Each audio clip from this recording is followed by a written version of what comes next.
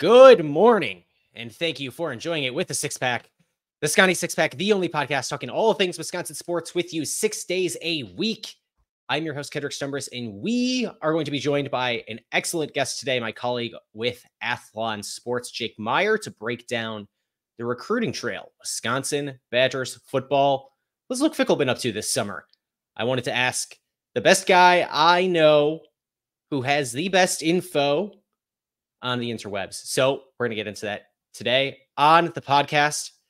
If you're watching us, you can do so on YouTube, youtube.com/@Scotty6pack. You can also listen wherever you listen to podcasts. You can find me on the website formerly known as Twitter @Kedrick Stumbris.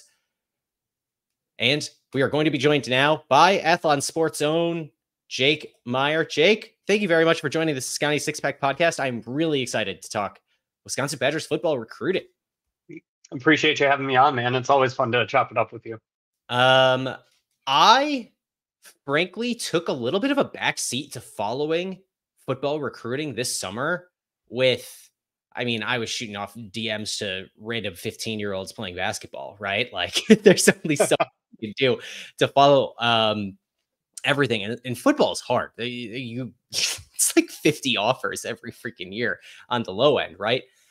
So let's break it down into Luke Fickell recruiting the 2025 class, some 2026 action going on this summer as well. Lots of official visitors in Madison. What felt like basically every weekend in June and July. Yeah. So let's talk about the biggest wins first. Let's feel good about where we were going in terms of Wisconsin fending off some of these big time programs, because they did have some big wins over programs with like national title aspirations. Who did Wisconsin manage to land either in the 25 class, the 26 class, that was the biggest recruiting win in your eyes? Yeah, I think there are so many guys that you can point to, especially when you look at the top of this class and the guys that are rated the highest. Of course, those are going to be the guys with bigger offer lists. But I think the one that stands out to me the most was Hardy Watts, 6'6", 290-pound offensive lineman. He had offers from some blue bloods. He had offers from Michigan, Clemson, Georgia, Alabama, Penn State, Tennessee. You can go on and on. And it did eventually come down to Michigan and Clemson and Wisconsin at the end. And the Badgers were able to really close the deal on that one. And credit to AJ Blazek, Casey Robick, and a lot of just Wisconsin's offensive line commits. They really put kind of a full court press on him towards the end, campaigning on social media, doing as much as they could at the official visit to close the deal. And like I said, there are a lot that you can point to as biggest wins. For me, I think Hardy Watts takes the top one for sure. And is this becoming something of a trend for Wisconsin to get into these recruiting battles with some of these higher tier schools, or is Wisconsin starting to become more of a colleague of sorts on the recruiting trail with your Tennessees, Michigans of the sort? I think, the recruiting philosophy has for sure changed under Luke Fickell. And while I do think that Wisconsin at this current moment I wouldn't necessarily say they're rubbing elbows with some of these blue blood programs just yet. The 2024 class was a very solid starting point, and we'll get further into the 2025 class, but this is still a really solid class that they have right now. I think they're up to 23 or 24 commits. I can't remember the number off the top of my head, but you're just looking at the talent that they have managed to bring in. Obviously, there's the higher rated guys, and those are going to be the ones that get more attention. But there are a lot of other guys around here who were being seen by some bigger programs, maybe not receiving the offer, or they did receive these offers. And I think this is indicative that Wisconsin can get to that place. I just don't think they are there just yet. Maybe give it a couple more cycles, though. Let's always hopeful for where this program wants to head, which is putting itself back in, what was New Year's Six Bowl contention, now into the expanded college football playoff. But before they get there, you're not going to land everybody. I had a comment on an article I wrote once that was They're not Pokemon. You're not going to catch them all. So who did Wisconsin swing and miss on here? Is there any recruit in particular that you think the staff might look back on from this summer, see that they committed elsewhere and say, damn, we really should have had that one? Yeah, so I think the one that kind of stands out to me, and I will preface it by saying that I feel like you have to feel pretty good about this 2025 wide receiver class for the Badgers. You have Eugene Hilton Jr., and you were able to bring in Cameron Miller as well. I do think though that, and this is a prospect that maybe I'm a little bit higher on than when you look at the recruiting rankings and everything.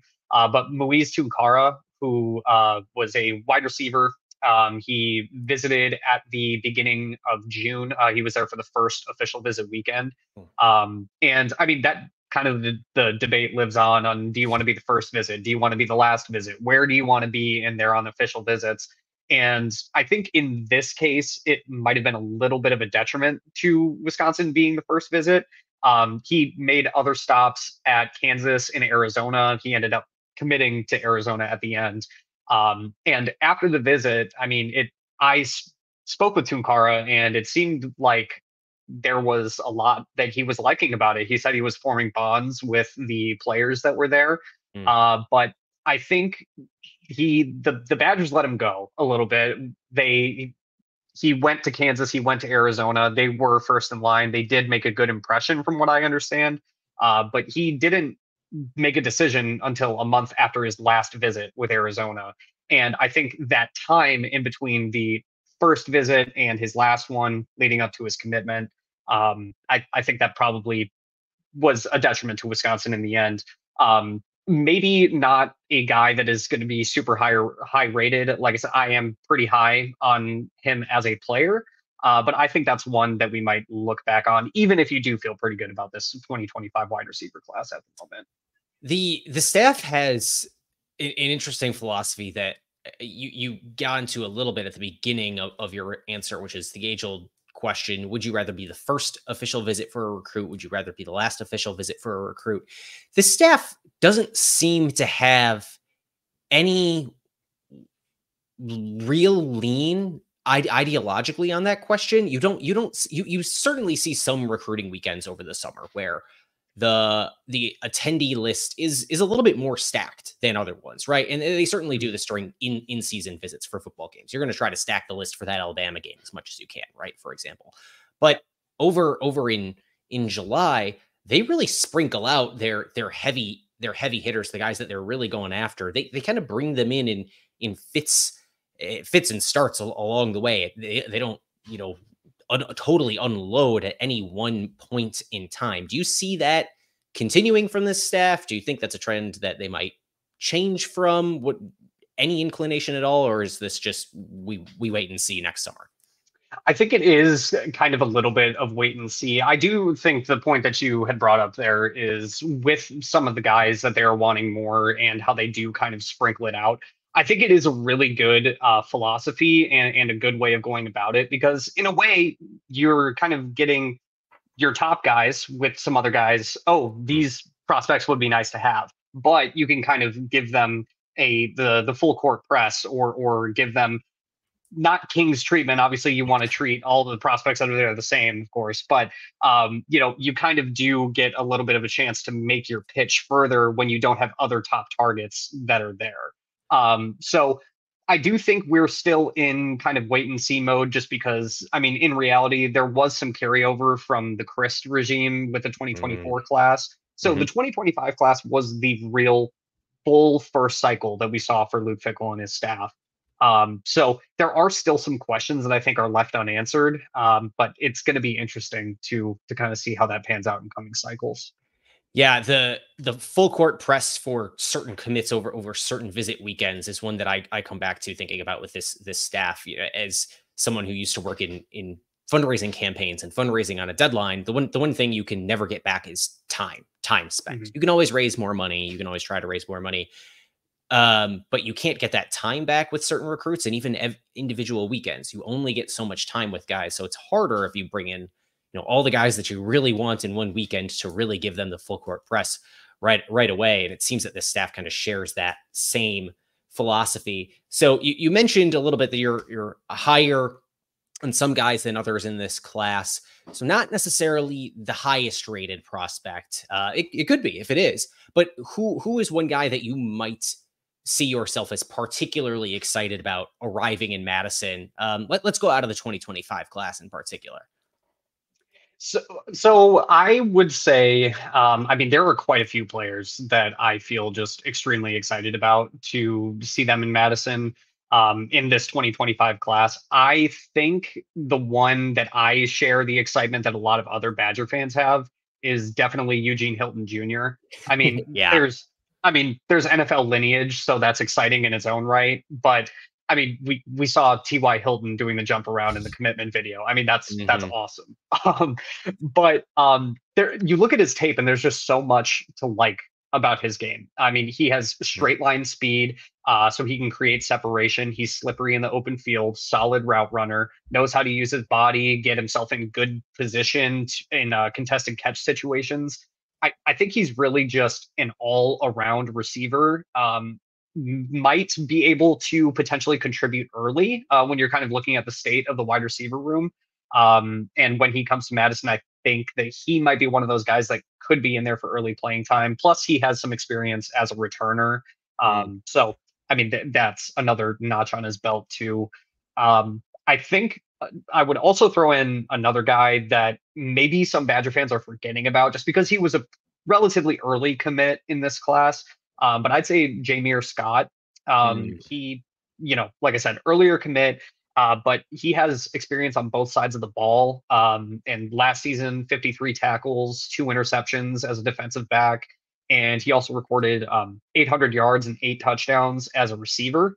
So he honestly is kind of like a chess piece a little bit. I think he could be used in the boundary. I think maybe not as much in the slot, but he has that capability and he can be played as a safety. He can really move all around the secondary, physical, quick, sound tackler. I mean, I just think there's quite a bit to like about Jameer Scott and Eugene Hilton, like I had mentioned.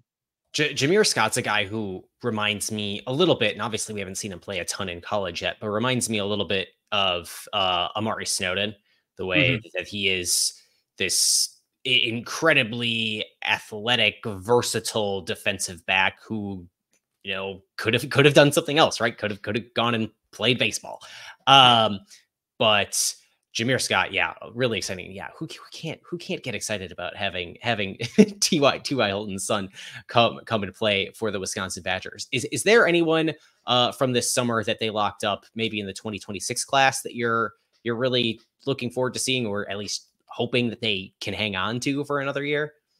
Yeah, I mean, definitely Jaron Mock. I mean, he is just a very exciting quarterback prospect. I will admit Mm. that I haven't dove as much into his film as I would like to. I think I definitely need to kind of get on that a little bit more and really kind of understand his game. But I will say that I think he is maybe one of the most electric in what I have seen. He is very electric. I think that he has a solid arm. I think he can move around really well. I think and you do want to lock up your quarterback early. They kind of did that too with Landon Locke in Yeah. this 25 class. You lock him in early and then you can kind of build around him. And I think Jaron Mock is going to be a guy that there are a lot of prospects are going to want to come play with him, specifically skill position guys or offensive linemen who just want to block for him. I think he's going to be a good piece in this recruiting class to help attract talent, but I also think that he's just a very talented prospect in his own right. They have done an impressive job of locking up the quarterback early in the first three classes that they're putting together here, because it's Jaron Mock who's in that 26 class way ahead of anybody else. They did the same Mhm. thing with Landon Locke in 25, and of course that comes with its own caveats of his brother's already on campus. You didn't really need to recruit him so much as he Sure. seemingly asked to be recruited. Right. Um, But they did the same thing with Maier Matauer, right? At the Mhm. time that they were still recruiting just transfer quarterbacks to come in for that year.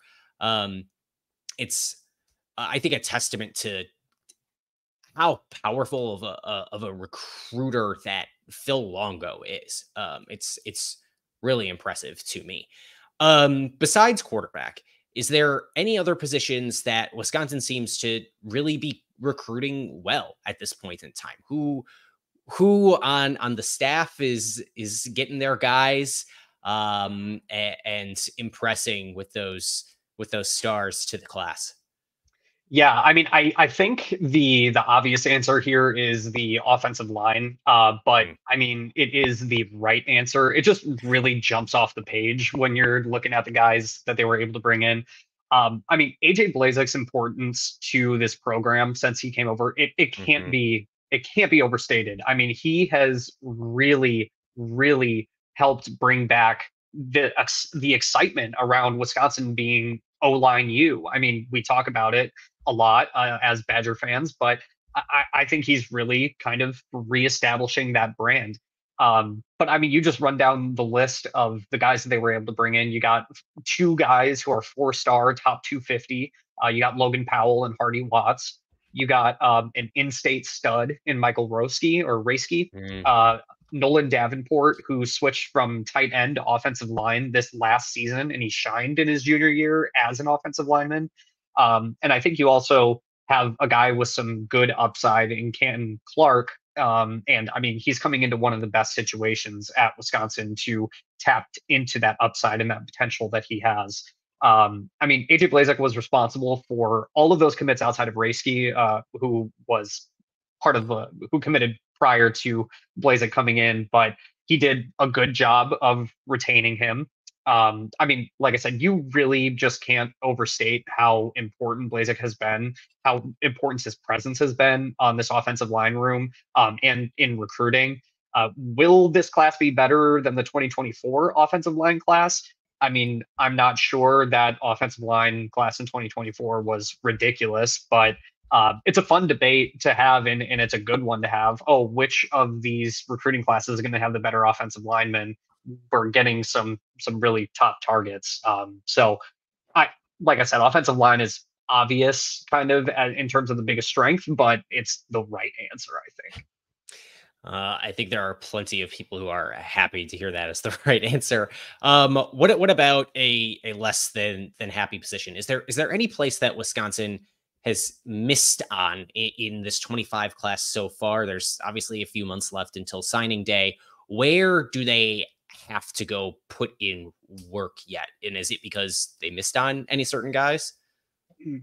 Yeah, I don't necessarily think there is like a glaring hole in this Mm, class at the moment. I mean, obviously they're going to go. It looks like they're going to go without a running back in this cycle. They put the full court press on Byron Lewis, kind of put all the eggs in that basket, and it seems like it's trending elsewhere. But I mean, you're if you go without a running back in this cycle, it's fine because of You did how just Darian bring in Dupree. three, yeah.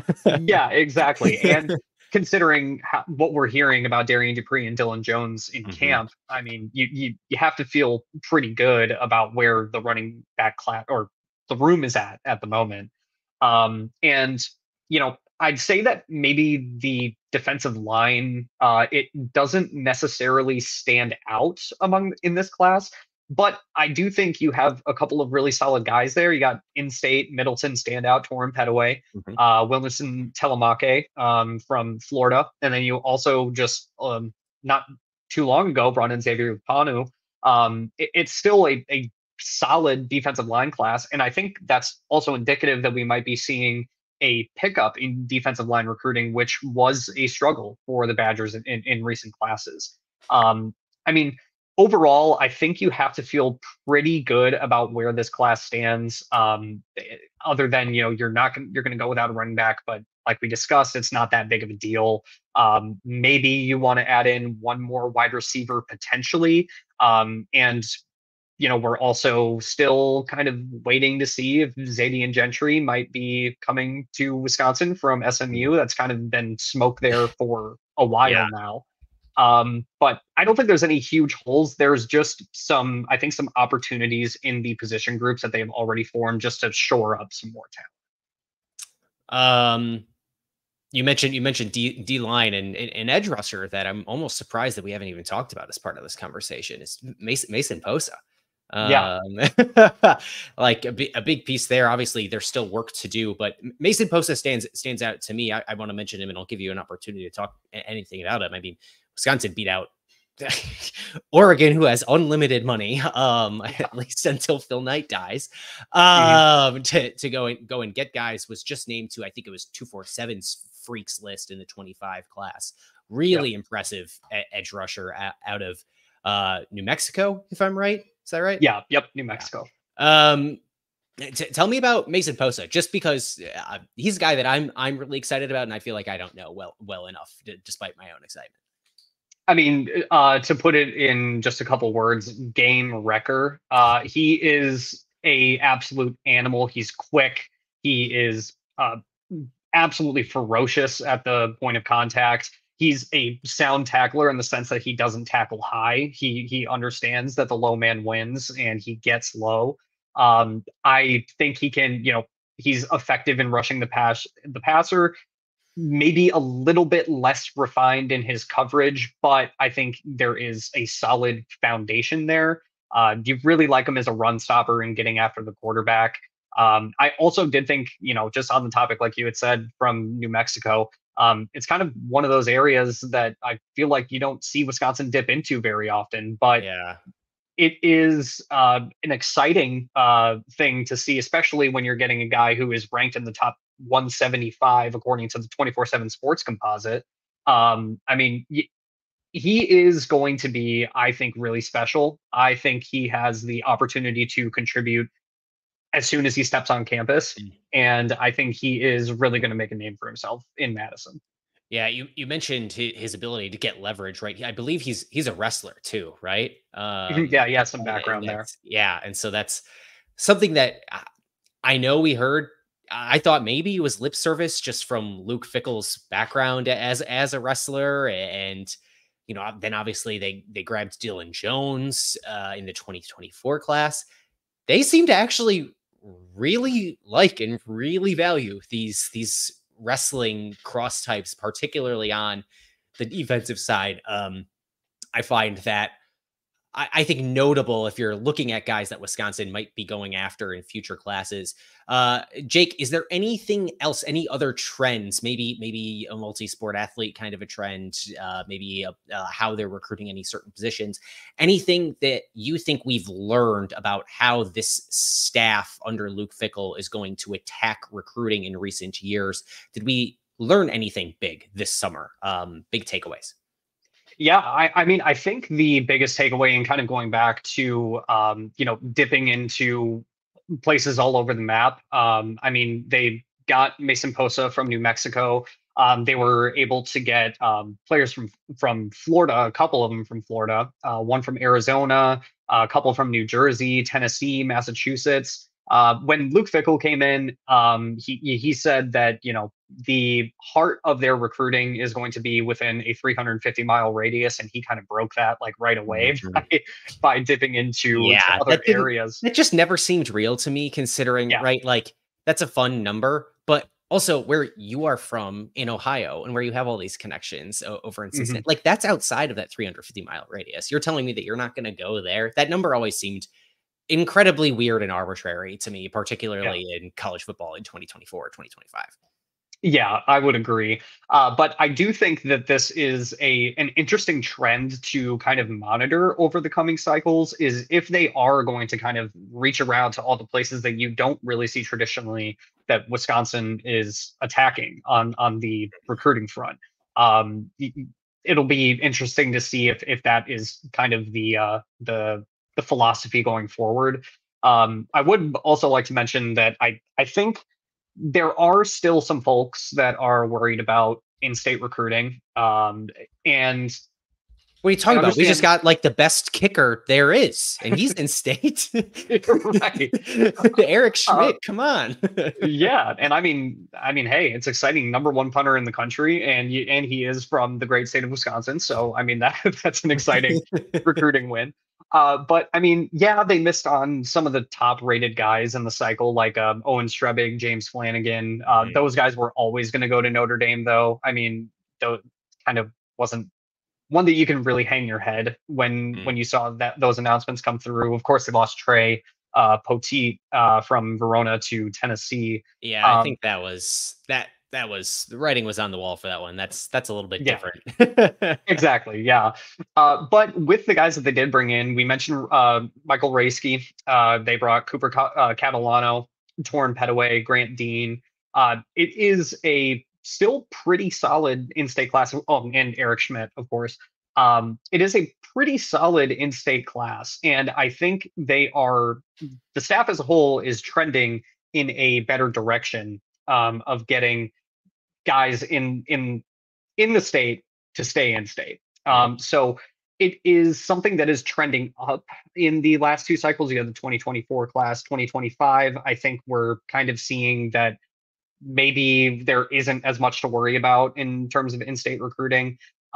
So that is a trend that I'm going to be watching too, to just kind of see as the staff is still getting situated and getting their roots put in around the state of Wisconsin, building those relationships with high school coaches, whatnot. Um, is this going to continue? Are we going to see more and more in-state commits going forward? I think that's definitely something worth monitoring. I couldn't agree more. And I think people too often think about it on either on polar opposite ends of like in-state recruiting is everything or in-state recruiting doesn't mean much at all. And I think there Yeah. really is a spectrum here where I think it does matter to a certain extent to actually create your home base. Otherwise, you are too tied to where the assistants on your staff individually have connections. Look at Colin Hitchler, right? He went Mhm. off and went to Alabama, former safeties coach, and he was plucking a lot of guys with real interest in Wisconsin out of Pennsylvania. We don't have Yeah. any of these guys in this cycle, right? That's not a place that currently exists as fertile recruiting ground without Colin Hitchler here, at least for the time being. And it's, a 1 year sample. It's a 1 year sample. Mhm. But if you don't build that fertile recruiting ground, I do understand the complaint about it. And I think we've seen some of that firsthand. Anything else that we missed here, Jake, or would you like to tell the people where to find more of your wonderful face, voice, and words? Yeah. So I am, just putting out content. Athlon, all Badgers. You can always check in on what we're doing. We got a great team over there. It's a new place for us. Of course, we were previously Badger Notes, but this is an exciting opportunity. I think, and it is. Of course, we're still going to be bringing some great content. You can also follow me on Twitter, Jake J Maier. I have kind of been trying to use Twitter less, but you can still find my tweets there when there is some important Badger stuff going on. So yeah, just feel free to check me out, and if you want to look at my face more, I guess go for it. I'm on Twitter. Using Twitter less is always good for your health, but if you're going to use it at all, you should use it to give Jake a follow. A quintessential Badgers football recruiting follow. Jake, thanks so much for coming on the Scotty Six Pack podcast. Looking forward to talking with you again real soon. Absolutely appreciate it, Kedrick. Thank you. Thank you again to my friend Jake Maier for joining the show. A good follow, but an even better dude, and certainly made us smarter here. I was just educated. So really glad to have him along for today's show, talking Wisconsin Badgers recruiting. We're gonna be back in your feed tomorrow with a little special episode, little crossover episode. Can't wait to do it. I'm enjoying the beach, but you should enjoy the Scotty Six Pack. We'll be back with you tomorrow on Wisconsin.